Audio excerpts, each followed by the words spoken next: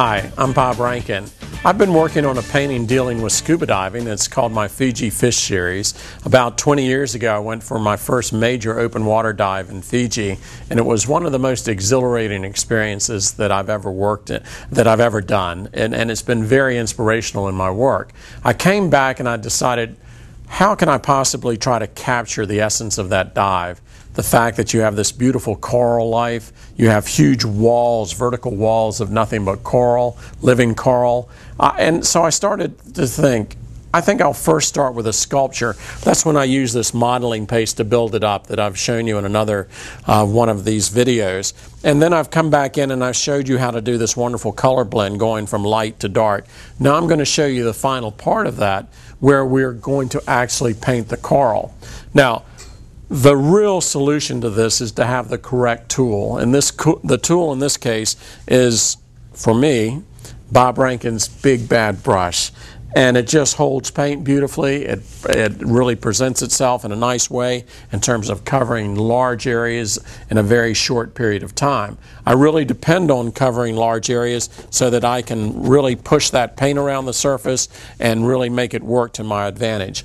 Now I'm going to be working from top to bottom here, and I'm just going to be using several different color theories. One is to work with warm against cool colors, cool against warm colors, and having some neutrals in there to make sure that they all work in together.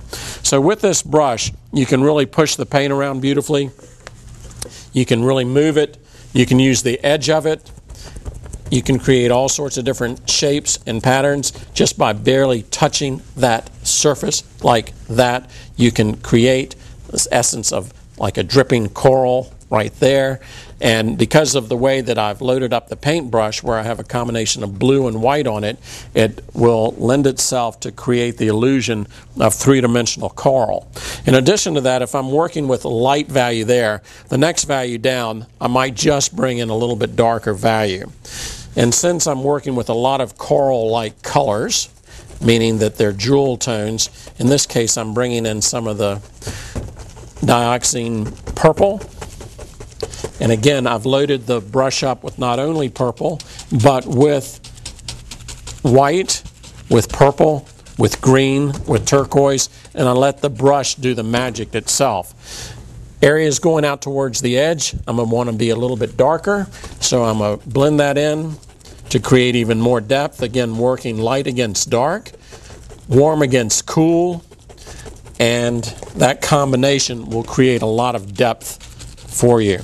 Now, I'm going to keep turning this canvas around as I'm working. Since this is a 2.5 inch deep canvas, I want to make sure that I'm coating the sides as well. I haven't brought any warm tones in here, so now I'm bringing in some yellow in with this turquoise. Let's see what happens with that. I've got this really cool color for the background, and I want something to respond to that on top of it. So with that, I'm bringing in yellow, I'm bringing in white. I'm going to hit it with just a little bit of this hot pink and see what I can do just by changing the way that I treat the brush. Instead of stroking back and forth, I'm just barely dabbing it.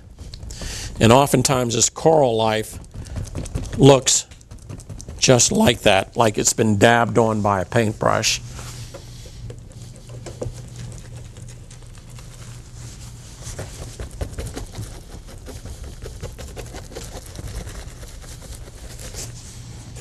Again, I want to have warm against dark, warm against cool, light against dark.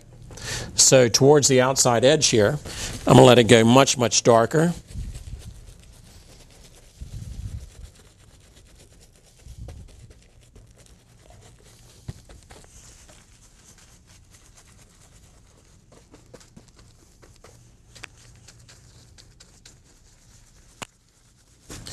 In most canvases, when I'm working from top to bottom. It's just much easier, works a lot better. I don't like this transition here, it's too awkward. So I'm going to go back in, work in with a neutral color on top of that, see what I can do to help blend that in. That's much better. Let's try some really warm colors now.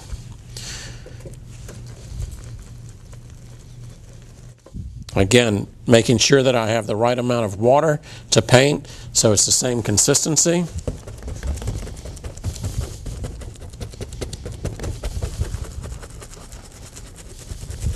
There's a nice neutral color.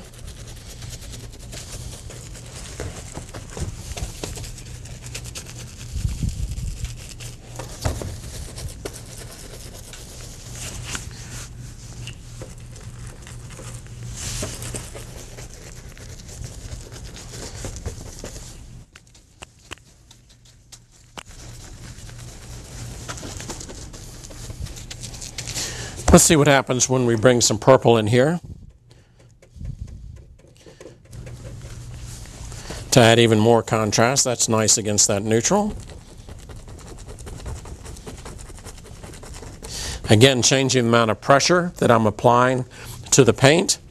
At times I'm really digging into the surface. At other times I'm just barely touching it.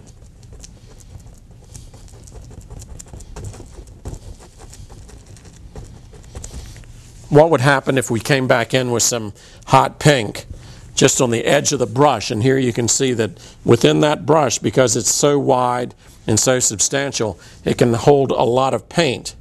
So then I'm just going to use the tip of that to isolate it and to highlight those individual parts of the coral.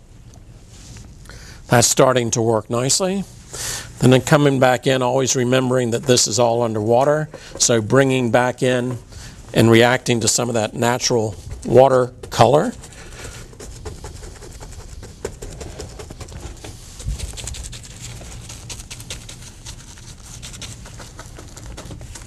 And again, this is an entirely different type of paintbrush stroke. It's more of a dabbing motion.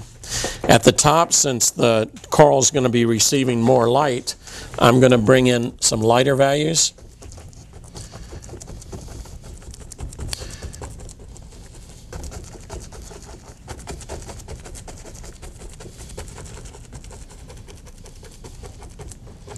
Now that's the preliminary tones.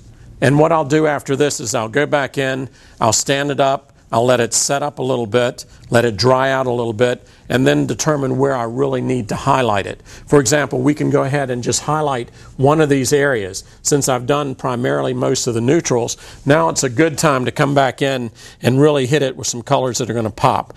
What happens if I use this really intense purple? We'll see. We'll just try it up here at the top. Changing the direction of the brush, create an entirely different texture, surface on it, where I have the lighter value underneath this time, then coming back in with a little bit darker value. And that seems to create a real nice fan coral. This is Bob Rankin. I hope you've enjoyed it. Thanks.